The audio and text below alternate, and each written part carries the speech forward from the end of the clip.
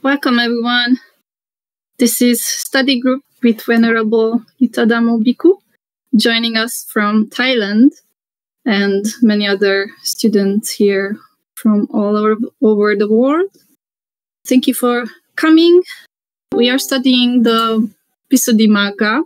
We had one session already, and we will be continuing from page 10 with section 2, Virtue, paragraph 16. But first, we will going to take the 5 precepts. Would there be someone who would lead the precepts today? I'll do it, edit today. Okay, thank you. You can start. Aham Bhante, Tisaranena saha pancha sīlāni yācāmi. Dutiyampi aham Bhante, Tisaranena saha pancha sīlāni yācāmi. Tatiyampi aham Bhante, Tisaranena saha pancha sīlāni yācāmi. Namo tassa bhagavato arahato samma sambuddhassa. Namo tassa bhagavato arahato samma sambuddhassa. Namo tassa bhagavato arahato samma sambuddhassa. Namo tassa bhagavato arahato samma sambuddhassa. Namo tassa bhagavato arahato samma sambuddhassa. Namo tassa bhagavato arahato samma sambuddhassa. Buddhang saranam gacchami. Buddhang saranam gacchami. Dhammang saranam gacchami. Dhammang saranam gacchami. Sanghang saranam gacchami. Sanghang saranam gacchami. Dutiyampi buddhang saranam gacchami. Dutiyampi buddhang saranam gacchami. Dutiyampi dhammang saranam gacchami. Dutiyampi dhammang saranam gacchami. Dutiyampi sanghang saranam gacchami. Dutiyampi sanghang saranam gacchami. Tatiyampi buddhang saranam gacchami. Tatiyampi buddhang saranam gacchami. Tatiyampi dhammang saranam gacchami. Tatiyampi dhammang saranam gacchami. Tatiyampi sanghang saranam gacchami. Tatiyampi sanghang saranam gacchami. Saranagamanang nititang. Ama Bhante. Anatipata veramani sikkhapadang samadhiyami. Panatipata veramani sikkhapadang samadhiyami. Adinādāna veramani sikkhapadang samadhiyami. Adinādāna veramani sikkhapadang samadhiyami. Mesu micchācara veramani sikkhapadang samadhiyami. Kāmesu micchācara veramani sikkhapadang samadhiyami.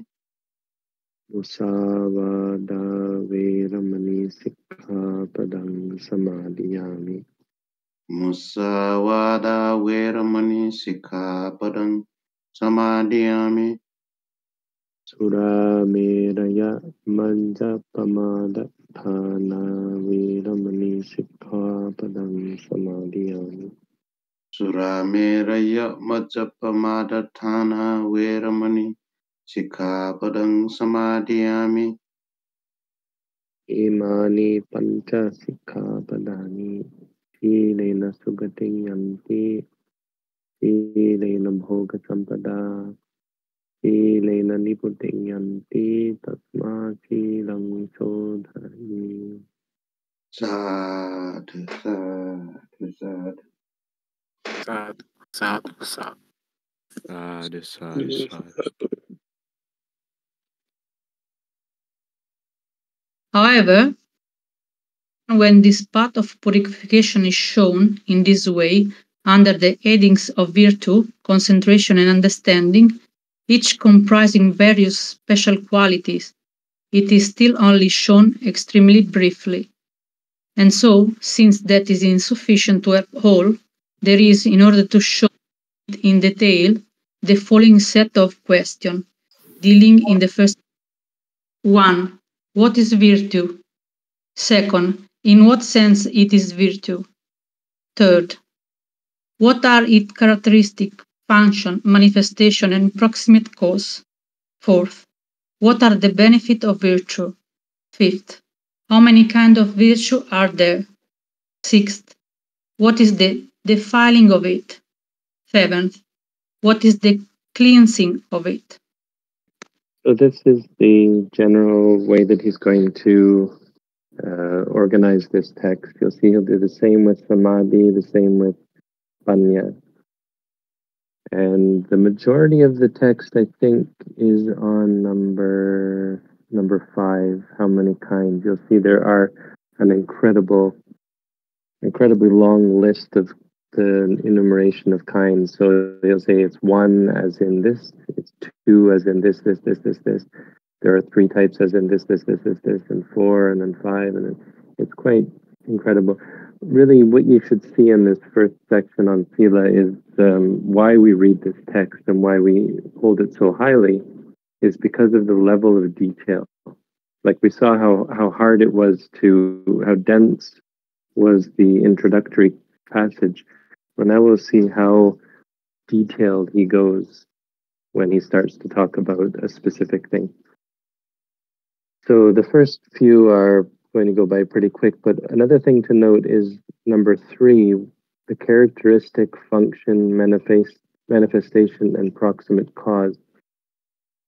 Some of you might recognize these as the 4 qualities that I brought up in that talk on mindfulness, wrong mindfulness and right mindfulness. It's a really important tool, let's say, that we have if we want a perfectly or a highly accurate definition of some quality. And he's going to use this. It's called the Lakkhana Chatuka, which literally translates as the 4-fold definitions starting with the characteristic. Adi means starting with. So what it means is the 4-fold definition of something, i.e. the characteristic, function, manifestation, and proximate cause. These are considered the 4 aspects of any Dhamma or any teaching, any quality. And so he'll do that not only with virtue, not only with sīla, samadhi, pañña, but he does that it's done with many, many different Dhammas. There's actually a book in Thai that lists them. It's called the Lakkhana Chatuka. It's a book that has the Lakkhana Chatuka of many, many Dhammas. I had it, I don't know if we still have it, maybe it's in Canada, but a really useful little volume. Either way, all these are in the Visuddhimagga. So if you want the Lakkhana Chatuka of Sati, for example, you'll find it somewhere in the pañña section, I think. Here are the answers. What is virtue? It is the states beginning with volition present in one who abstains from killing living things, etc., or in one who fulfills the practice of the duties. For this is said in the Patisambhida. What is virtue? There is virtue as volition, virtue as consciousness concomitant, virtue as restraint, virtue as non-transgression. Herein, virtue as volition is the volition present in one who abstains from killing living things, etc., or in one who fulfills the practice of the duties. So just a note that might be a little unfamiliar. Well, if we step back and think of what sīla is, it's as we mentioned in the last section, it's the manifestations of, the non-manifestation of defilements in body and speech, in action and speech. So there are the 3 levels of defilements. There's the anusaya, which is the potential for defilement to arise. There's the Pariyutthana kilesa, which are the ones that have arisen in the mind, and then there's the third one, which is called Vitikama, which means the ones that have Vitikama means gone beyond the mind. They have like exploded out into actual action. So sīla, meaning that sīla involves body and speech. It's our activity. But here, you'll notice that he says it's not that. It's actually the volition. It's a mental thing. Sīla is not physical or verbal at all.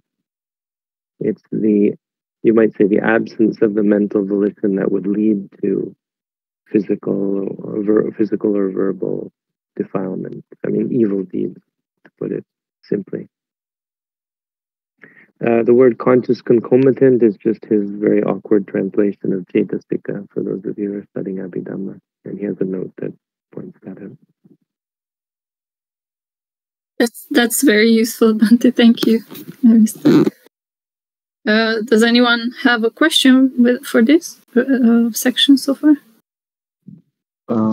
If I can just ask, I was just thinking, as Bhante was saying, that in that case, wouldn't like pañña precede sīla, in the sense that for it to not arise in the mind, there has to be wisdom. The only sīla that we can control without wisdom is maybe bodily sīla, body not exploding into action. But for the anusaya and the other arising in the mind, it's kind of related to pañña, right? For it to be really pure sīla, yes, that's what you're getting at, is the sort of cyclical or circular nature of these three things: sīla, samadhi, pañña. You can't really have sīla without pañña, but you can't get to pañña without sīla, right? And you can't get from sīla to pañña without samadhi. So it goes kind of in a cycle. But you'll see you'll see when we read up ahead, he's going to point out in 18. Very soon we'll read that there are different ways that restraint comes about in the mind. So simply knowing that something is a rule will often be enough to create the volition that prevents you from doing it. Like if you hear that you come to the monastery and they say you have to keep the 8 precepts, then those rules are enough to prevent you. So it's not really considered pure sīla, but it is a type of sīla, of course, to keep the precepts. Even if you feel inclined to do something, you have the volition not to do it because that's against the rules. And also, like, I was just thinking, maybe in addition, like samadhi can provide that sīla without the arising of any defilements, not necessarily because of pañña, but just because of samadhi. So yeah. That's true, but it's probably more accurate to say that since samadhi doesn't let you give rise to defilements at all, then there's no speaking of the arising of breach of sīla. Because samadhi attacks the underlying ones. And you might as well say that pañña is sīla, because pañña prevents the potential for the arising. But that's not really the case. It's better to talk about it in terms of these 3 levels of defilement. And sīla covers the worst of them, the vitikama, ones that have spilled over into verbal and physical. Thank you, Bhante. So that it doesn't require pañña, because there are other ways to prevent it. You can just virya samvara is one. You just, by your own effort, you want to do it, but through effort you force yourself not to. That sort of thing. Yeah, because out of the 8 kamavachara kusala chittas, there are like chittas without pañña, jnana viprayukta, jnana samprayukta. So it is possible to abstain from something without pañña being involved. That's a little different, isn't it? Those are kusala. That's bit broader. That can relate to giving a gift without wisdom. It doesn't necessarily relate to sīla. About the virtue as a restraint and virtue as non-transgression, as you said earlier, Bhante, you force yourself not to do it. Is that virtue as restraint? Called Virya Samvara. He's gonna talk about. I'm just skipping ahead to number 18. Let's read it first, and then you'll see. Okay. Herein, virtue as volition is the volition present in one who abstains from killing living things, etc., or in one who fulfills the practice of the duties. Virtue as consciousness concomitant is the abstinence in one who abstains from killing living things, and so on. Furthermore, virtue as volition is the 7 volitions that accompany the first 7 of the 10 courses of action, kama, and one who abandons the killing of living things, and so on. Virtue as consciousness concomitant is the 3 remaining states consisting of non-covetousness, non-ill will, and right view, stated in the way beginning. Abandoning covetousness, he dwells with a mind free from covetousness.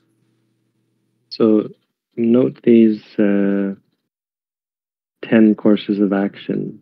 Those of you who are not familiar with these are, it's pretty simple. There's this list of 10 courses of wholesome and unwholesome action, and it's just the 3 types of physical misdeeds: killing, stealing, cheating.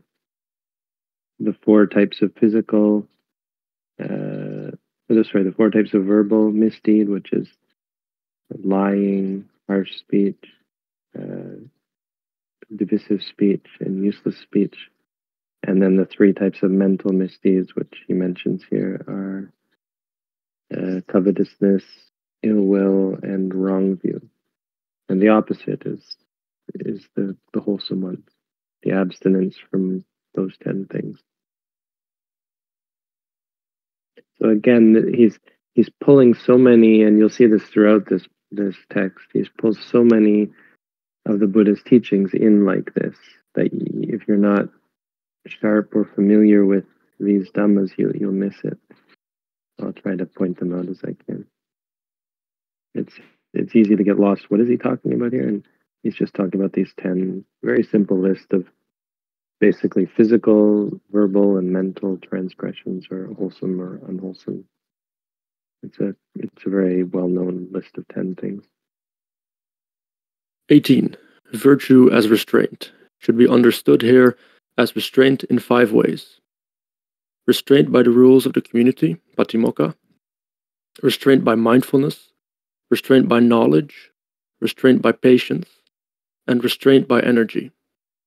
Herein, restraint by the patimokka is this: he is furnished, fully furnished, with this patimokka restraint. Restraint by mindfulness is this: he guards the eye faculty, enters upon restraint of the eye faculty. Restraint by knowledge is this: the current in the world that flow, Ajita, said the Blessed One, are stemmed by means of mindfulness. Restraint of currents I proclaim, by understanding they are damned. And use of requisites is here combined with this. But what is called restraint by patience is that given in the way beginning, he is one who bears cold and heat. And what is called restraint by energy is that given in the way beginning, he does not endure a thought of sense desires when it arises. Purification of livelihood is here combined with this. So this 5-fold restraint and the abstinence in clansmen who dread evil from any chance of transgression met with should all be understood to be virtue as restraint.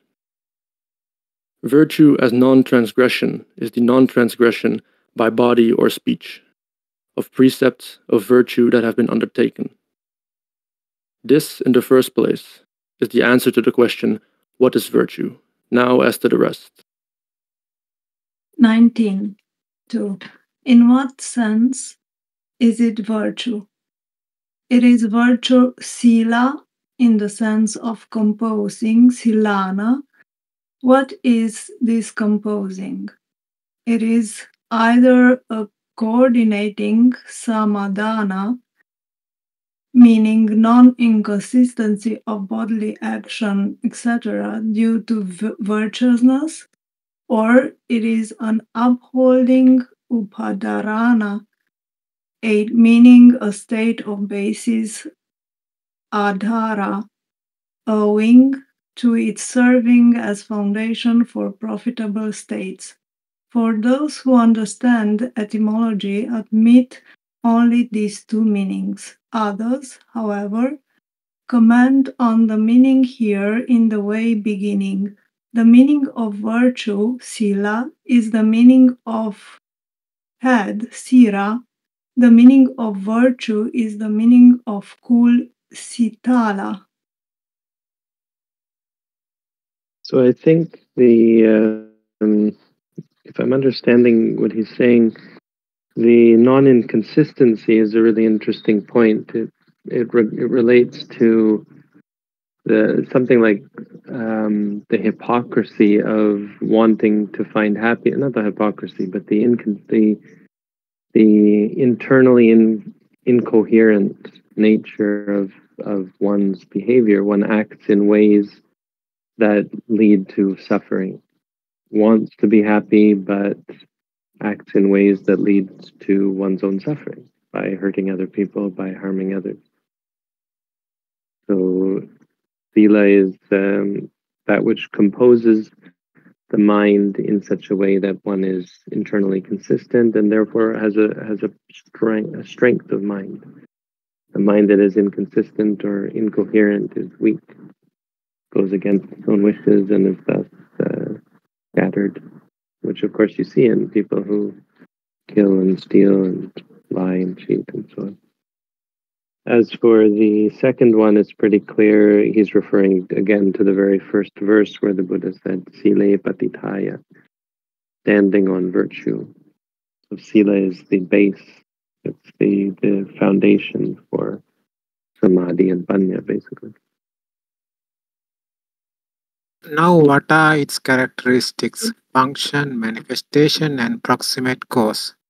Here, the characteristic of its composing, even when analyzed in virtuous ways, as visibility is of visible data, even when analyzed in various ways, just as visibleness is the characteristic of the visible data, base even when analyzed into the various categories of blue, yellow, etc., because even when analyzed into these categories, it does not exceed visibleness.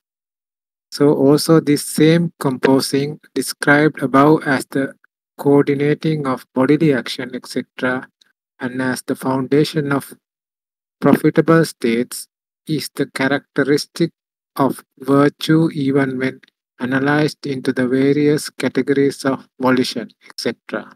Because even when analyzed into these categories, it does not exceed the state of coordination and foundation. While such is its characteristic, its function has a double sense: action to stop misconduct, then achievement as the quality of blamelessness in virtuous men. So what is called virtue should be understood to have the function, nature of stopping misconduct as its function, nature in the sense of action, and a blameless function, nature as its function, nature in the sense of achievement. For under these headings of characteristic, etc., it is action, kicha, or it is achievement, sampati, that is called function, rasa, nature. Yeah, he's having a bit of trouble translating rasa, because rasa really literally means taste. And so he's translating it as function and then in parenthesis nature.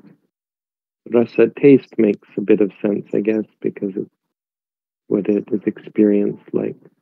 But again, this is what I was referring to as the lakkhana dichattuka. Characteristic means lakkhana, rasa, ultimate cause, and the manifestation.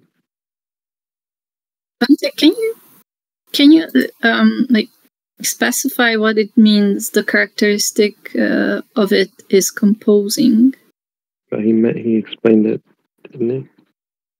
Yeah, but I mean, he uses the analogy with the visible data. 19. He explains it in 19 already. Those two, he explains it as one of two meanings, either coordinating and non-inconsistency, or upholding as in a basis, as a foundation for profitable state. Now virtue, so say those who know, itself as purity will show, and for its proximate cause they tell, the pair conscience and shame as well. This virtue is manifested as the kinds of purity stated thus: bodily purity, verbal purity, mental purity. It is manifested, comes to be apprehended, as a pure state, but consciousness and shame are said by those who know to be its proximate cause. Its near reason is the meaning. For when conscience and shame are in existence, virtue arises and persists, and when they are not, it neither arises nor persists. This is how virtue's characteristic, function, manifestation, and proximate cause should be understood.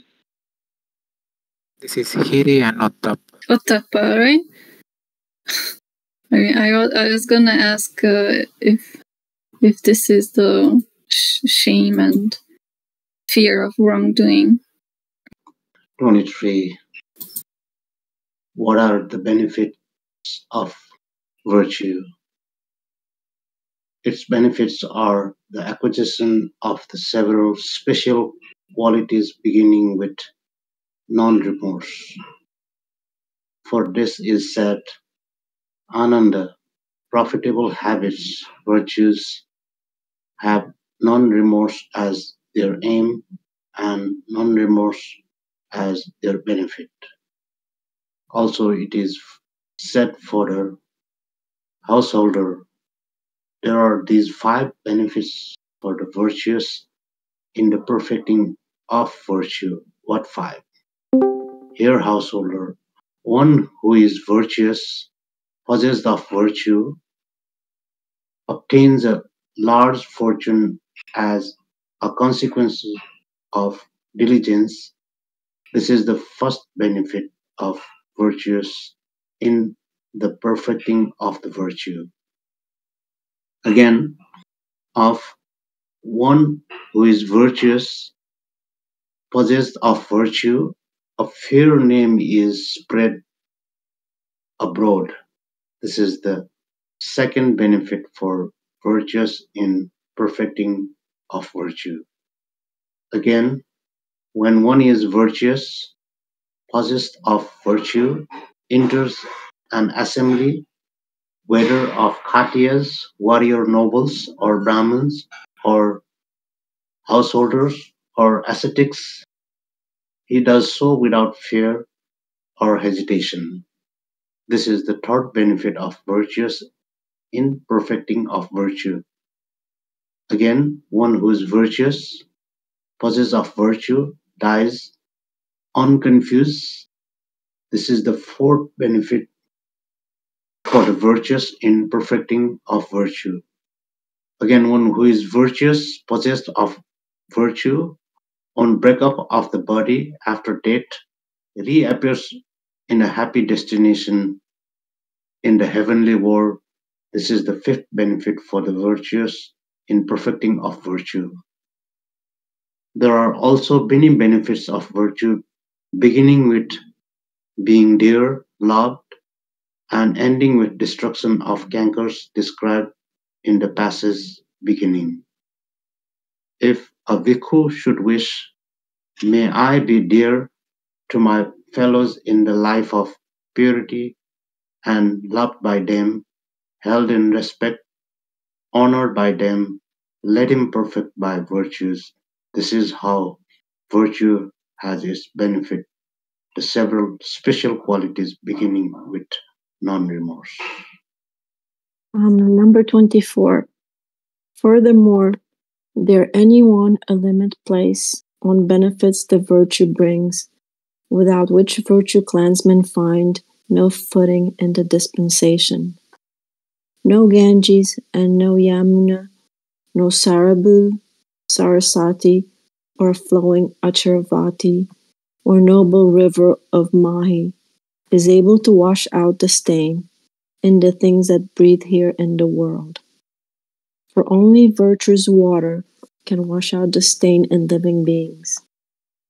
No breezes that come bringing rain, no balm of yellow sandalwood, no necklaces besides, or gems, or soft effulgence of moonbeams, can here avail to calm and soothe men's fevers in this world, whereas this noble, this supremely cool, well-guarded virtue quells the flame. Where is there to be found the scent that can with virtue's scent compare, and what is borne against the wind as easily as with it? Where can such another stair be found that climbs, as virtue does, to heaven, or yet another door that gives unto the city of Nibbana? Shine as they may, there are no kings adorned with jewelry and pearls that shine as does a man's restraint adorned with virtue's ornament. Virtue entirely does away with dread of self-blame and the like. Their virtue to the virtuous gives gladness always by its fame. From this brief sketch it may be known how virtue brings reward, and how this root of all good qualities robs of its power every fault. The reference to rivers is because there's a belief in India, bathing the Ganges, you will wash away your sins, something like that. 25. Now, here is the answer to the question, how many kinds of virtue are there? Firstly, all this virtue is of one kind by reason of its own characteristic of composing. Second, it is of two kinds as keeping and avoiding. Third, likewise as that of good behavior and that of the beginning of the life of purity. Fourth, as abstinence and non-abstinence. Fifth, as dependent and independent. Sixth, as temporary and lifelong. Seventh, as limited and unlimited. Eighth, as mundane and supermundane.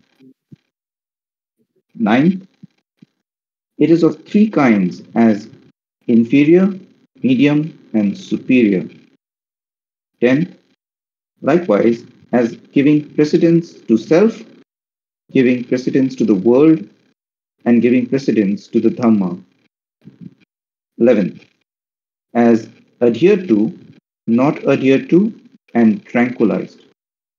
12. As purified, unpurified, and dubious. 13. As that of the trainer, that of the non-trainer, and that of the neither trainer nor non-trainer. 14. It is of four kinds as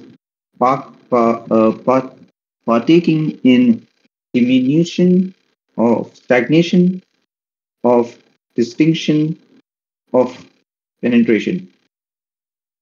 15. Likewise, as that of bhikkhus, of bhikkhunis, of the not fully admitted, of laity. 16. As natural, customary, necessary, due to previous causes. 17. As virtue of patimokkha, restraint, of restraint of sense faculties, of purification of livelihood, and that concerning requisites. 18. It is of 5 kinds, as virtue consisting in limited purification, etc. For this is said in the Patisambhida. 5 kinds of virtue. Virtue consisting in limited purification, virtue consisting in unlimited purification, virtue consisting in fulfilled purification, virtue consisting in unadhered to purification, virtue consisting in tranquilized purification. 19. Likewise, as abandoning, refraining, volition, restraint, and non-transgression. So this is basically the table of contents for the section. For this next large tract, because don't ask questions yet about any of these. Like, what does this one mean? Does that one mean? He's going to explain all of these. This is just the intro, and now he's going to explain them one by one. Except for the first one, as you'll see, he's already explained the first. The sīla as being one type, one kind. And in the section dealing with 2 kinds, 3 kinds, he'll explain it all in quite some detail. First, herein, in the second dealing with that of one kind, the meaning should be understood as already stated. Second, in the section dealing with that of 2 kinds, fulfilling a training precept announced by the Blessed One thus, this should be done, is keeping. Not doing what is prohibited by him thus, this should not be done, is avoiding. Herein, the word meaning is this: they keep, charanti, within that they proceed as people who fulfill the virtues. Thus it is keeping, charita. They preserve, they protect, they avoid, thus it is avoiding. Herein, keeping is accomplished by faith and energy, avoiding by faith and mindfulness. This is how it is of 2 kinds, as keeping and avoiding. Keeping refers to how, in some cases, sīla is the actual performance of certain activities. Like, if a monk comes from far away, you're to go and greet him and take his bowl if he's senior, and help him get settled in a new monastery, that sort of thing. There are many things that monks are supposed to do, and like if someone falls down, helping them up, that could be considered to be a sort of sīla, I suppose. Anything where the Buddha said this is to be done, do this, do that.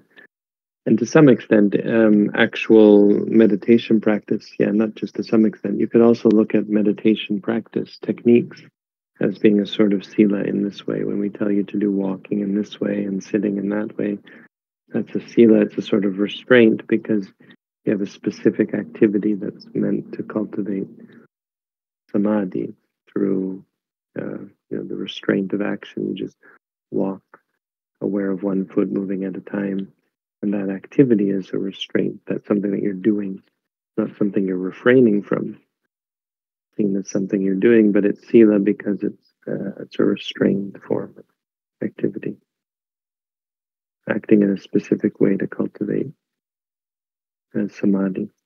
So here the word faith is saddha, right? Like more like confidence. Yeah, most likely. 27.3. In the second diet, good behavior is the best kind of behavior. Good behavior itself is that of good behavior, or what is announced for the sake of good behavior is that of good behavior.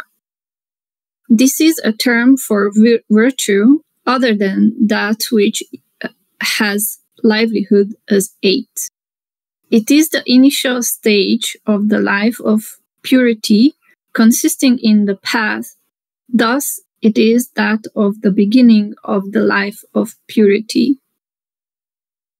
This is a term for the virtue that has livelihood as aid. It is the initial stage of the path because it has actually to be purified in the prior stage too. Hence, it is said, quote, "But his bodily action, his verbal action, and his livelihood have already been purified earlier."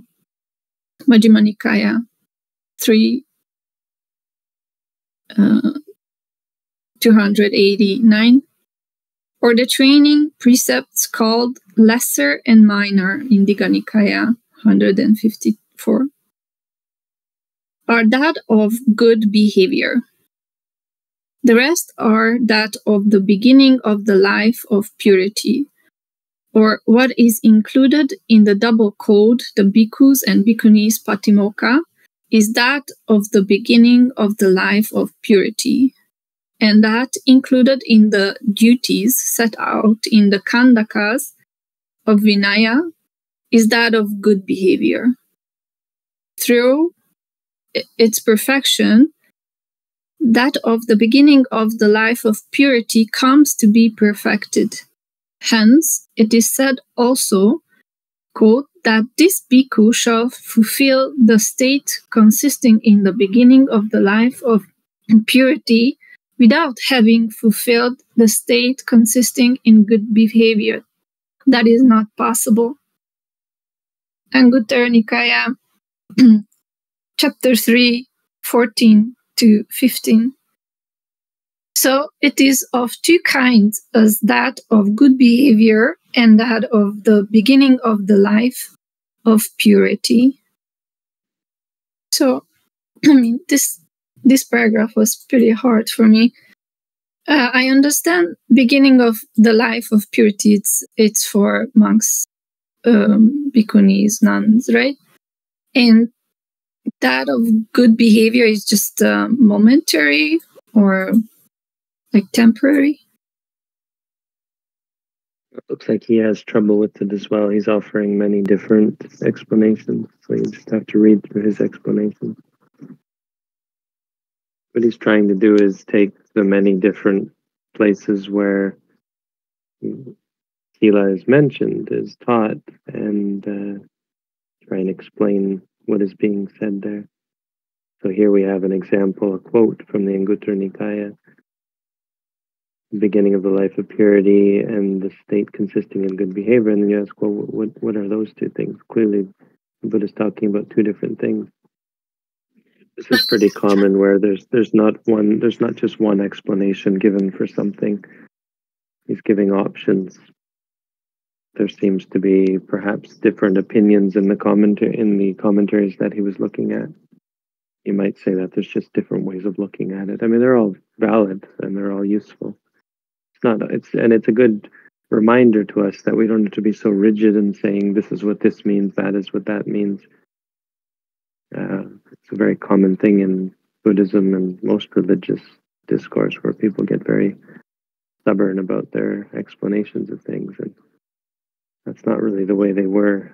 They were much more flexible and using words and definitions as teaching tools that could be flexible and used in different ways.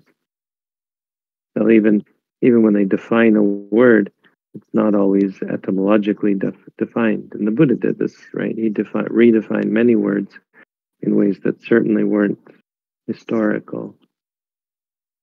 He redefined bhikkhu, he redefined brahmana, he redefined dharma even. Even the word dhamma is, dharma is another one. There's many different definitions, can be a bit bit aggravating if you're looking to pin something down. This is what it means, definitely. Better just to read it and appreciate the teachings better. Like he's teaching many things in this paragraph, right? Describing different aspects. Some of them are a bit foreign. They're relating specifically to monks and nuns, but overall, talking about sīla. In this specific case, I was thinking of Angulimala actually.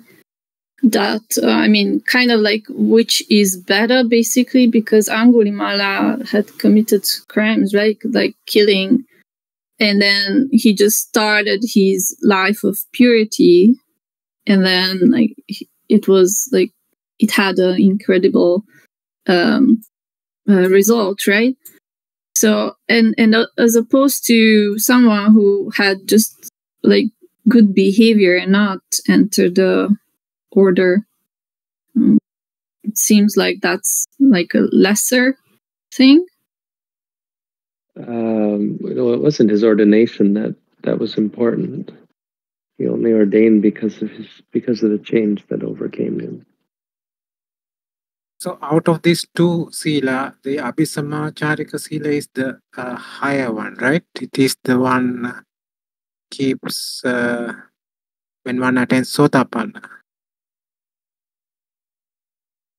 So as opposed to one way of referring to these is they refer to them in Thailand, I think, is the one refers to the rules in the Patimokkha and the other refers to the rules outside of the Patimokkha, which he mentions here as one definition. That's how it is talked. Abhisamachara is the stuff outside of the Patimokkha. I don't think you can pin this down. It appears to be used in different ways or defined in different ways, right? Even in this paragraph. Yeah, just one last point about this paragraph. He does define this virtue which has livelihood as the eighth. But I just wanted to note that there are people here in Thailand and probably in other countries as well that actually, instead of taking the 5 precepts, they take the 8 precepts, but it's not the 8 precepts that we're familiar with. It's called the Visuddhimagga sīla. Visuddhimagga sīla. yeah, Visuddhimagga sīla, yes. Which means the sīla which has livelihood as the 8th. It's like the Lakkhana Chatuka. It's this way of naming things that they have in Pali.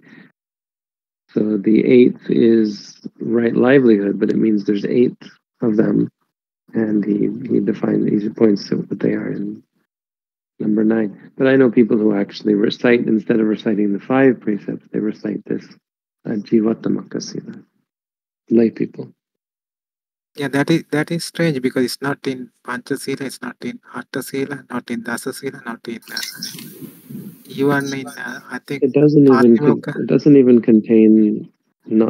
contain abstention from alcohol.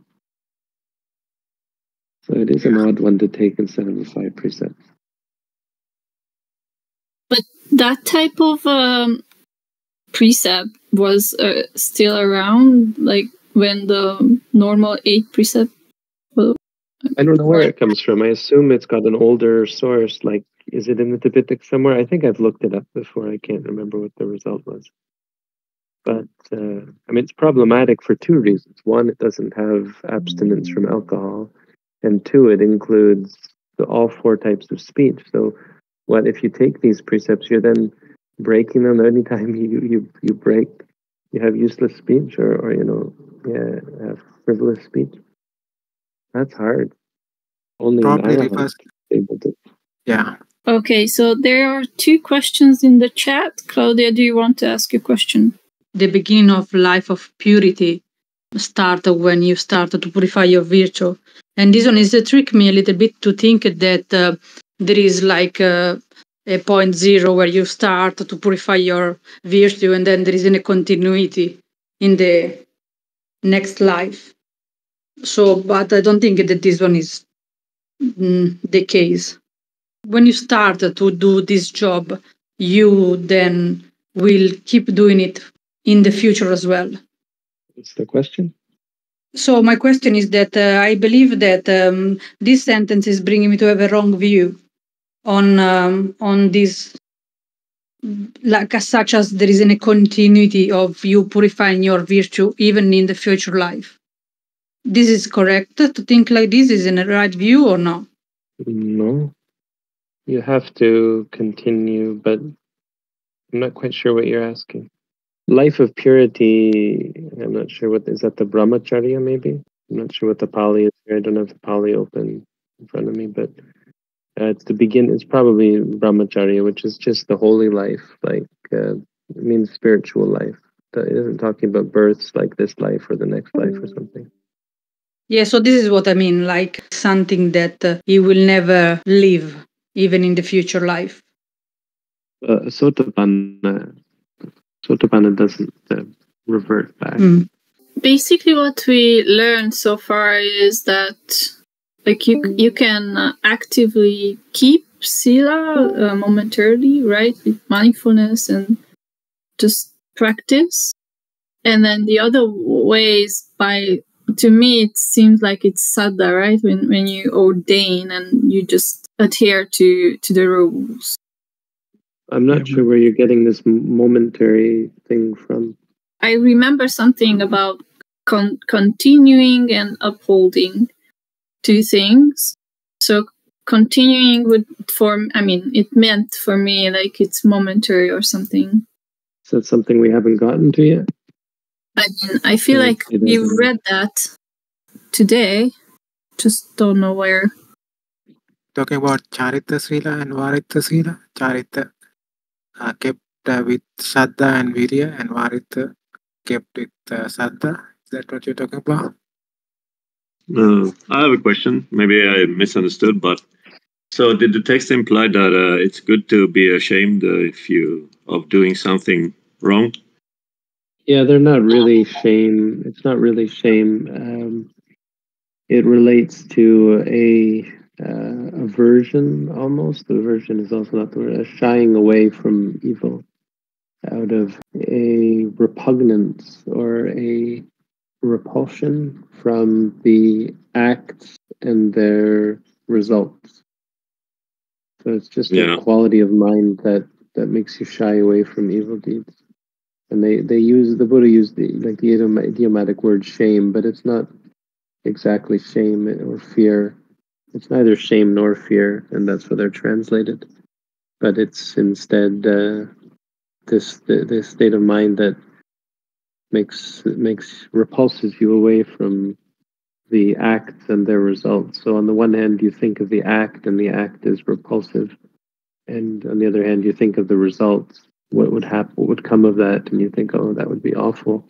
I shouldn't do that because of the results. And it comes from wisdom because you have seen before maybe the results of such actions or something like that. Yeah. I mean, this is something that a Sotapanna has. Yes. Thank you, Bhante. Yeah, we all have it to a certain degree. Most people have it. Humans have it.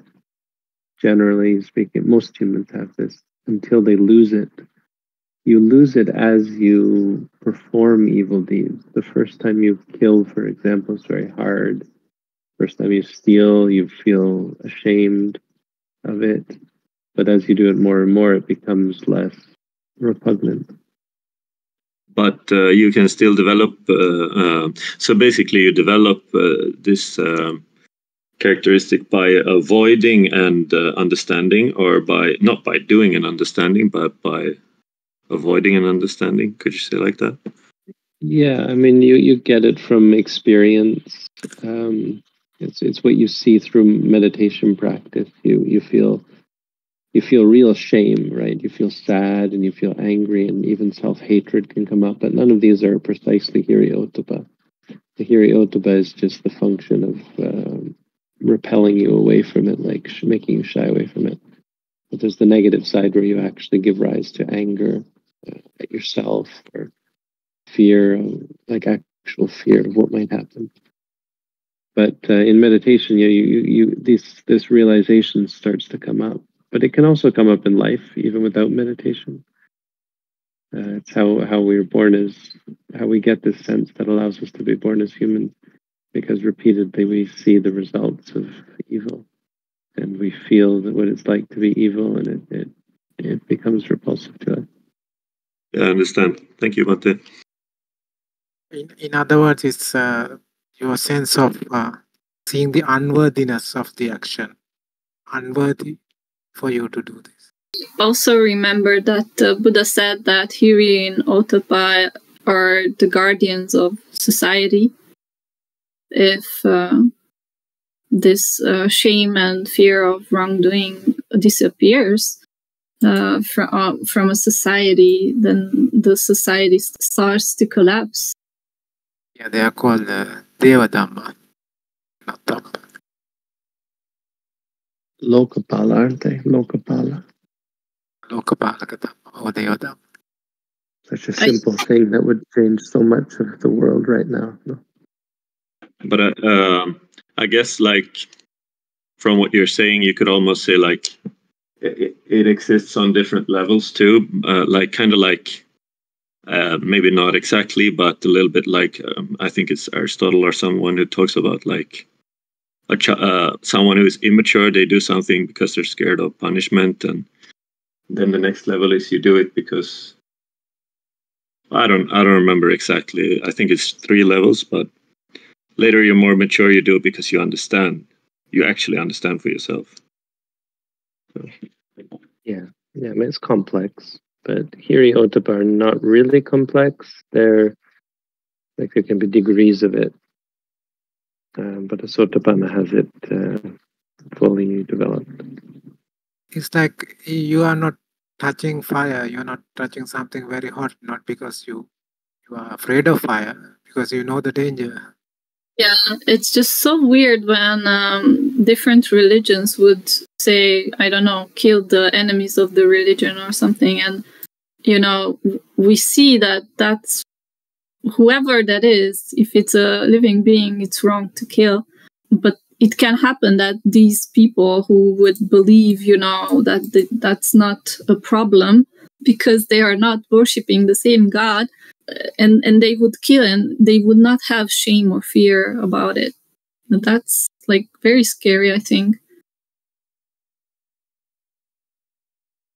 Yeah, but this also, like, I know that one of the things that I appreciate about Theravada Buddhism is the emphasis on morality, because I feel that some, I mean, take Japan during the Second World War. I think they actually, like, kind of argued that because there is no self, it's fine to kill too and go to war and stuff like that, because we're all just part of, like, a big cosmic dance, and it doesn't really matter if you stick your knife into someone or something like that.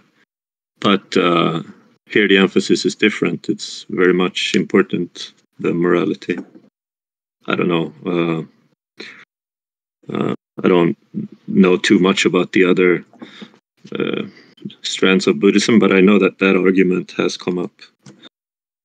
Well, the big difference there, I think, the big difference that's a little deeper than maybe what Japan, that's probably a fairly political statement, but the more sort of orthodox Mahayana stance in some groups is that it's okay to do things that aren't going to help you become enlightened or leave samsara, because we don't intend to leave. There are ways of doing evil that have positive impact. I mean, they will say. I mean, it's not really something we would even agree is true, but that's the logic. The logic is not just so much that there's no self, but also that it's okay to do things that keep you in samsara, because they don't really have much intention to leave. And the belief is that there are certain things that are evil that could have positive consequences for others, for example. Like if you prevent other people from harming others by killing them or something like that. I don't know, that's pretty simplistic, but you could steal to give to poor people, for example, that sort of thing. Yeah. Yeah, that has been my sense too. Thank you. I remember Bhante saying that, this practice or the holy path basically begins with virtue or sīla and ends with it. So, but in the beginning, it's different, right? From where you arrive after the path is completed, basically. No. I don't quite understand what you're saying. You mean the sīla samadhi pañña is different at the end than it is at the beginning? So what I understood is that you said we start with sīla, with restraint and etc., right? Keeping precepts and so on. And the end result, basically, if someone becomes a sotapanna, is still about sīla. It's always about sīla. The whole path, it's about purity. Well, but yes, but a sotapanna is only the beginning, so it's not even exactly accurate to say that, because that's just because sīla is still the beginning of the path.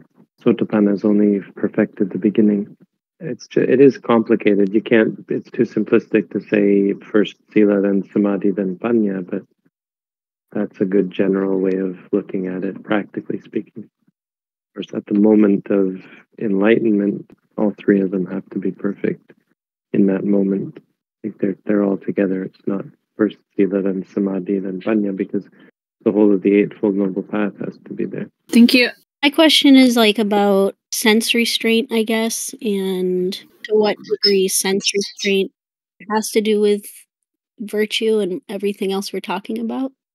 Yeah, for example, for myself, I notice, if I indulge a little, or if I'm indulging in entertainment or something like that, I do sort of notice kind of like a sense, I wouldn't say shame, it sounds extreme, but I feel like it's something I shouldn't be doing. So I didn't know if that was tied into what we're talking about right now, like the more basic 5 precepts. Yeah, no, not it's a less basic or a more advanced sort of sīla. It's the one that really leads to samadhi. So just keeping the precepts obviously isn't going to be enough to lead to enlightenment. And but sense restraint is this sort of. You notice that sense restraint is what he defines sati as, mindfulness as. Restraint through mindfulness, sati samvara, is guarding the eye, guarding the ear. So it's the aspect of our meditation practice that leads to samadhi. It's the actual practice, you could say. All of our practice is really just sīla. Even samadhi is still a fruit of the practice. It's called kanika samadhi. Every moment that you say seeing or hearing, there's sīla, in the sense that you're restraining the mind. What are you restraining it to? You're restraining it to a bare awareness of the object just as it is. It's not me, it's not mine, it's not good and it's not bad, it's just seeing. So that's restraint. You can understand that as sīla. And as a result, there of course arises samadhi, because you're not distracted, because you're not extrapolating things. Over time, those moments of mindfulness become continuous, they become strong, and they become habitual. And there's sort of a absorbed state where the hindrances don't arise.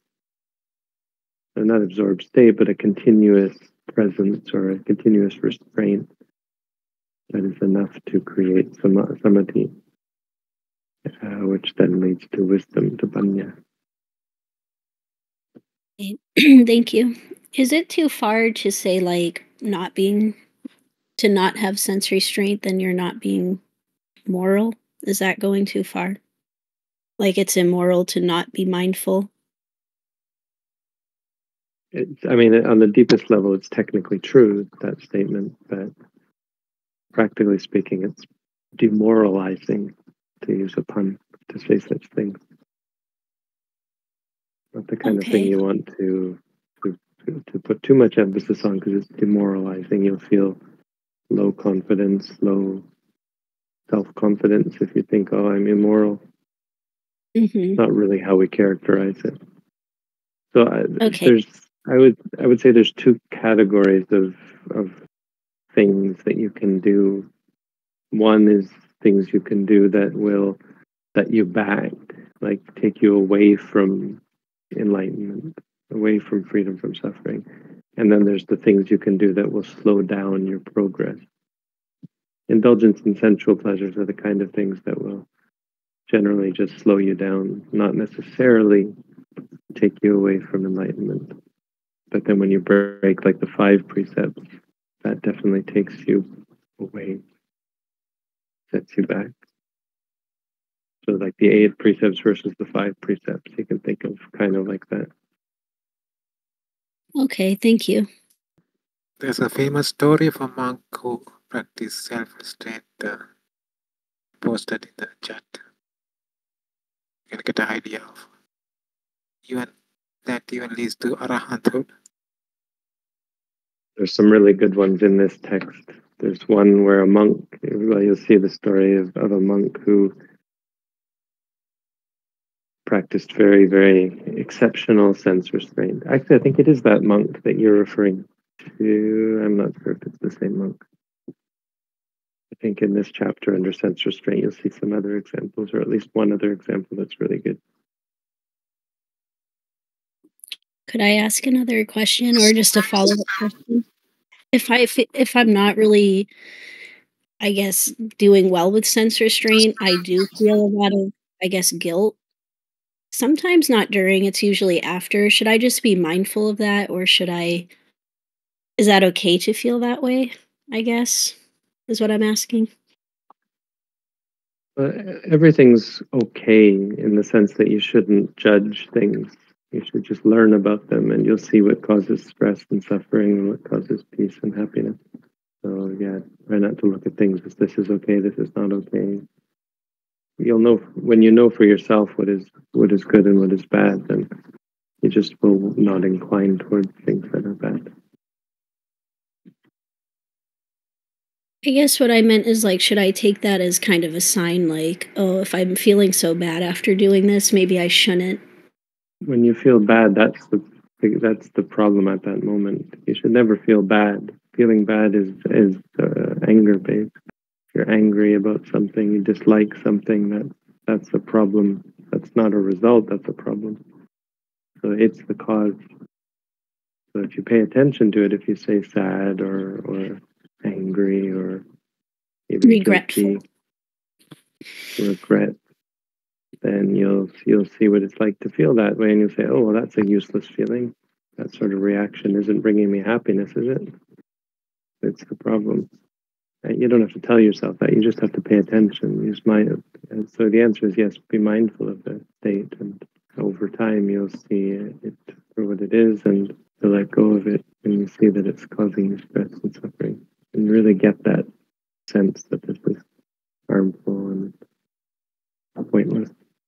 It's not a solution. We often think it's a good solution to bad things to feel guilty about them, and so we build that habit, kind of a defense mechanism. It's really like a cop-out. Instead of actually doing something to change, which we're incapable of doing, we feel guilty and we chastise ourselves and we think, there, I've done what needs to be done. But it turns out that in the end it's pretty useless and actually harmful. I think a lot of this guilt also comes from making a determination and not being able to keep it, for example. And then just... there's self involved, this belief that we should be able to control and we can't control. Self-control and mistake. The way out of suffering isn't to control, it's to see clearly. That's all you need to do. Okay, thank you. So does Buddhism judge individuals on intentions or actions? Well, we don't judge, but I understand what you're getting at by mind states. Cetana, which is often translated as intention, but that can be misleading because of how loosely that word is used. but if you think of intention, intention isn't the right one. Inclination, or inclination. The volition. It's often translated as volition, that which impels you to act. Impulsion behind an act. That's what the Buddha called karma. That's actually the ethically charged state. So the question goes further. And if the answer is intentions, how can that be? Aren't good intentions subjective? An example could be a person that decides to commit atrocious acts on behalf of religion. An extremist suicide bomber can argue that their intentions are good, as not only will they reach heaven, but also fulfill their God's will. However, their actions are atrocious, as they are killing and causing suffering. Is the suicide bomber blameless because of their good intention? Right. For even just with the loose definition of the word intention, there's a egregious argument, a logical error where you conflate intention with results, was it? And God's will. I mean, what do those have to do with your intention? Your intention is to kill. Intention isn't defined as why you do it. Your reason for doing it is not the same as your intention. Although I suppose, right? So if it's very loose, you can say your intended result, what you intend to be the consequence. But I mean, you're missing the part where the intended consequence is the death of another person. Anyway, the Buddhism doesn't even go that far. It doesn't even have that much of a problem because, again, it's not intention. It's the quality of your mind when you perform the act. It's not possible to do those horrific deeds without horrific qualities of mind. And so those are what are blameworthy. And you can see that. I mean, it's obvious that that's the problem because, and not the actions, because you can do all those things accidentally. You can commit suicide. It's not suicide, but you can do something that looks like suicide accidentally. Maybe you have something that's explosive and it goes off and you kill yourself and a bunch of other people as well, but it's all by accident. So how could it be the actions that are the problem? The thing is, the Buddha pointed out what really is acting is that volition. It's not the body. The body doesn't actually act. It's the mind. You can't say that you acted out a suicide bomb by accidentally blowing a bunch of people up. That's not an action. The action is the actual volition in the mind. Mens rea, they call it, is the legal term. There was part of the question where it said, like, aren't good intentions subjective? I think they are not. Again, well, it's the fact that they're talking about intended consequences.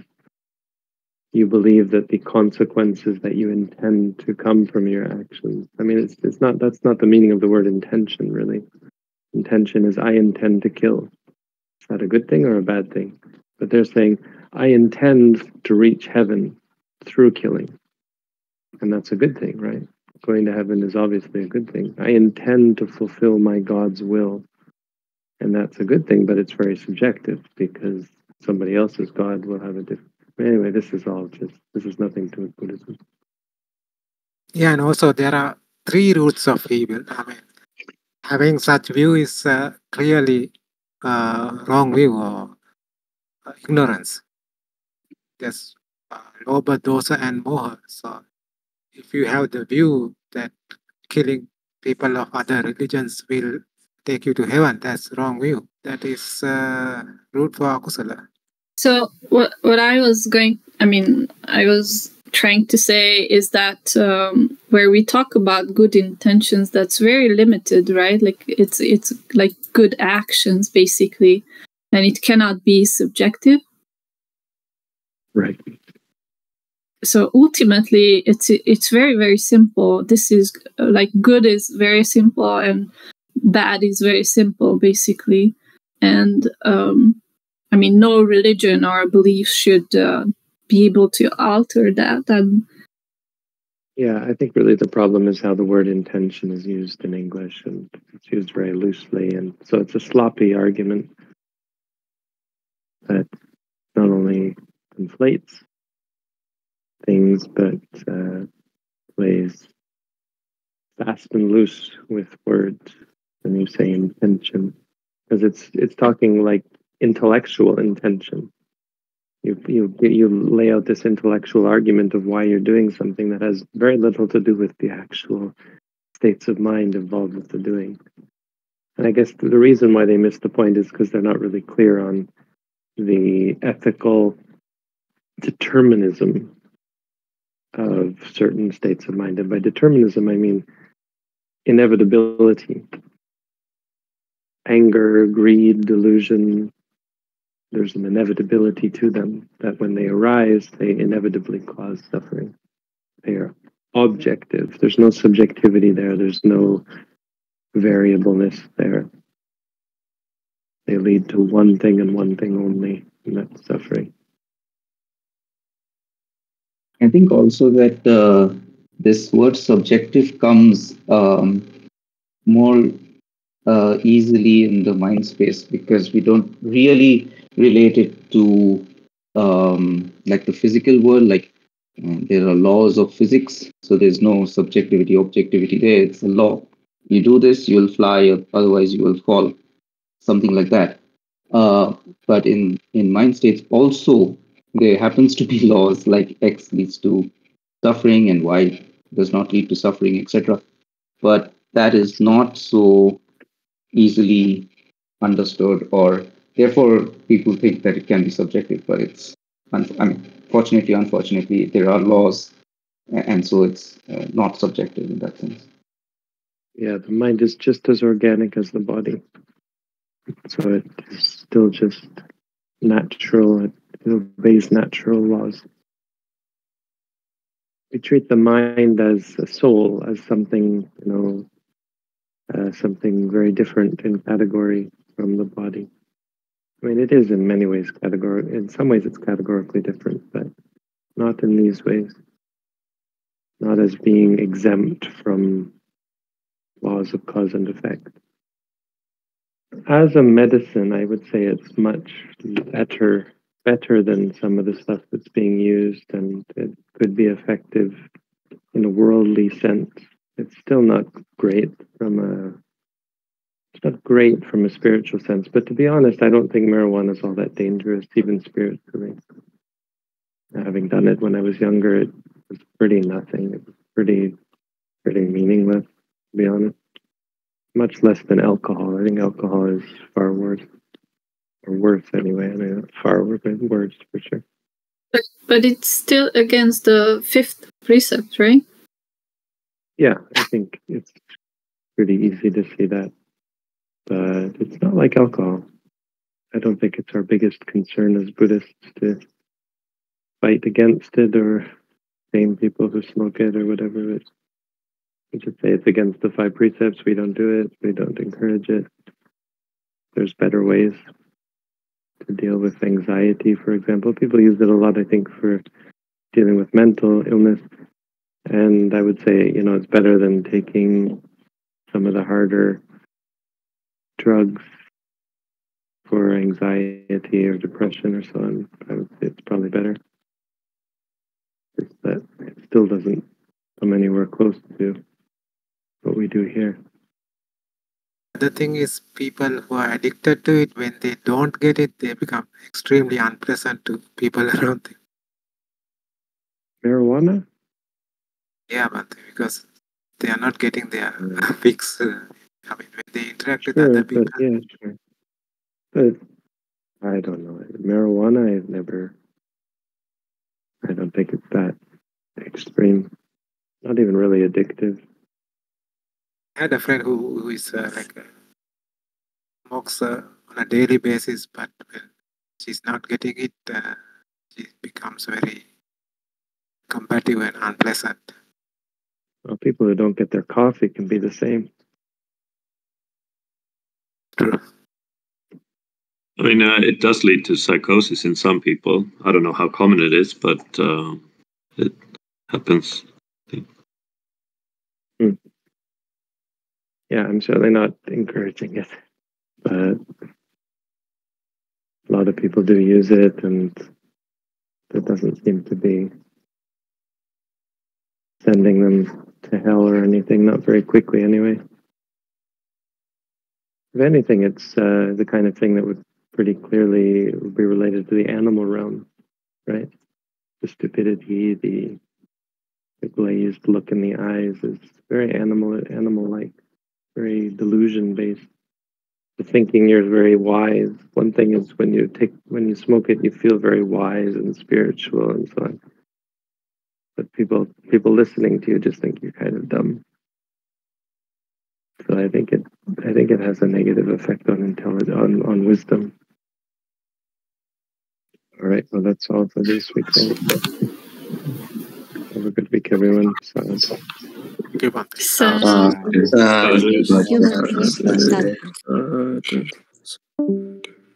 Wish you a good week, everyone. Thank you.